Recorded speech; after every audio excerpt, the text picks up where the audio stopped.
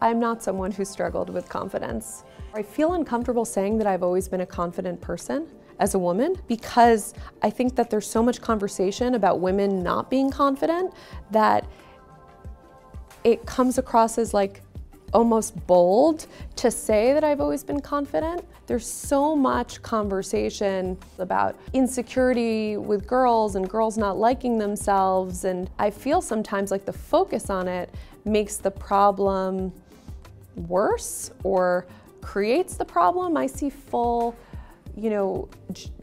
generations of women who work here who work with confidence, who assert themselves, who have a diverse set of styles. There's no one way to be a woman at work. And I think that I'm very encouraged by women in their 20s because I think that they're going to pave an entirely new way for what it means to be a confident woman at work. When you look at sort of aspiring entrepreneurs, what are some of the things that you think are the biggest misperceptions that they should focus on or think about versus what you see as a defining thread around what it takes to build and scale a business? There's a myth that the earliest days are the hardest. That's not at all true.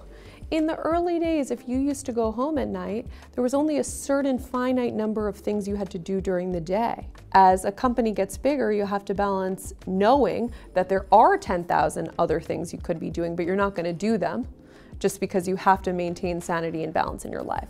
And so, one piece of advice that I would give to entrepreneurs is you better really love the thing that you're working on.